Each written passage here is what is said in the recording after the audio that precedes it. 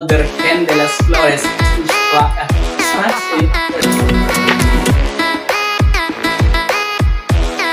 To paint it up with... Hello, Al lover! Al is back for another video and welcome to another Santo Ecclesiastical project. But first, make sure hit like, click subscribe, and click on the bell so you get notifications for whenever we release a new YouTube video. We're on Facebook at Young Prince Scholar, so make sure hit that like and see first. Follow us on Instagram at al_Indiano.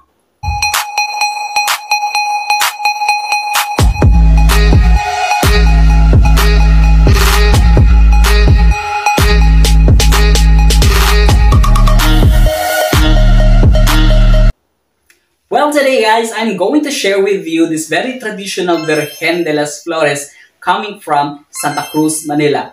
So when we say a traditional Virgen, no, it's more likely bilugan yung mukha, parang oval, na parang gawang paete or gawang Pampanga. So we're going to transform this image into a Spanish-inspired Virgen De Las Flores. Pero bago yun, tingnan muna natin ang itsura ng Virgen natin. So, eto na yung Berhen De Las Flores natin, guys. So, kung titingnan nyo, medyo haba yung mukha na ito, no? Obviously, meron siyang problema sa chin. So, this is a very traditional Filipino works, no? Na parang gawang paete or Pampanga, I'm not sure. But we're going to transform this. And to achieve, guys, this kind of Spanish-inspired Virgen, kailangan natin dito yung madugong recarving and repainting. And the whole process of this recarving, eto yon. So to start, no, tinanggal ko na yung kanyang mata. Tapos lalagyan muna natin siya ng okos. Ayan, I decided to make her eyes just straight as possible. No, yung nakahatingin lang sa harap. So kailangan muna natin takpan para maayos natin. So while pinapatuloy natin yung masilya, nagsusukat ako, no, ng tamang proportion para sa mukha na ito at guguhitan ko naman kung ano yung mga kailangang bawasan. To make sure, kailangan kong lagyan ng center muna, no, para maging maayos. Using the compass, kailangan din natin masakto kung saan yung curve of the brows and the curves of her eyes. So, ngayon naman, we're shaping up her eyes so that we can proceed in recarving. So, the very first is bawasan natin yung kanyang chin and also the forehead because it's a little higher, no? Mas maganda kasi pag medyo flat. And now the neck kasi medyo mataba masyado yung kanyang leeg. And lalagyan natin siya ng litid sa kanyang leeg. So, kailangan natin agupitin yan. Anyway, binawasan ko pa yung ilong niya kasi hindi naman sa masyadong mataas. But I just don't like the shape of the nose. So, ayan, binabawasan ko na ngayon yung leeg niya to make it more defined. Because this is a very Spanish style to have that litid on her neck. Ngayon, binabawasan ko ulit yung ilong. Kasi medyo malapad yung nose bridge niya. Ayan. And also the lips. Naisin natin yung lips. Ngayon naman, lilihahin natin. Yung gamit ko ngayong liha ay number 36. And we're going to follow that with number 80 and 150. So behind this scene, no, na inayos pa natin siya, nag-recarve pa tayo. At ngayon naman, nilalagay na tayo ng gesso.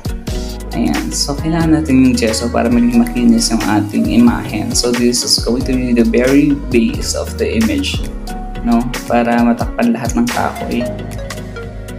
After this, kikinisin din natin siya ulit. Lihahin natin gamit yung 150 at number 360 na liha. So, ayan. So eto na siya ngayon. At eto naman siya nung naka-primer na. Diba? Ang layo agad ng difference. And now here she is, guys. She is ready for the encarna. The facial structures are now so Spanish. Let's paint it up. Now we're going to paint it up with the very first layer of our oil paint. So ito, pinakauna niyang layer. We're going to have 2 or 3 bago tayo mag-contour. Ayan. In the second layer, we're going to put a little blush on her and a little depth and highlights. This is the third and the final layer of our paint. So dito na tayo maglalagay ng final blushes, highlights, shade, shadows, and details sa ating imahe. So kung makikita nyo, naglalagay muna ako ngayon ng highlights using our titanium white. Then kasunod na ito, we're going to put blush on her cheeks and chin, including the nose, the eyes, and the neck hanggang sa likod. And we're also going to blush it up kasama na yung collarbone tsaka yung litid niya sa leg.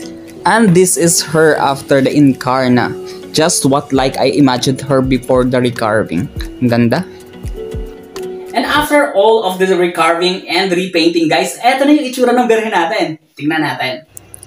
Now, take a look this Virgen De Las Flores, guys. Napakaganda na niya, hindi ba? I can feel the Spanish aura on her. Napakaganda. Ang layo niya sa dati. Di ba? At eto na yung Virgen De Las Flores natin, guys. She's ready to be shipped out today. Nilagyan ko na ng karton at eto na rin yung kamay niya. Napakaganda talaga nito. Oh. Lalagyan ko na lang siya ng bubble wrap. Ay, anyway, look at this. Tingnan nyo to. Ito ay Dormition de la Virgen. Tabletop to. Nasa 19 inches yung taas. Gusto nyo bang i-reproduce ko? Comment nyo nga sa ibaba or I'll keep it na lang. Anyway, going back. Ang ganda talaga na ito. Sana magustuhan siya ng may-ari. Excited ako na pag nakita siyang merong wig. And that's all for today, guys. I hope you like this video. And if you like more of this kind of content, please don't forget to subscribe and hit the notification bell para lagi kang updated sa mga bago nating YouTube video. That's all for today, guys. See you next time. Bye-bye!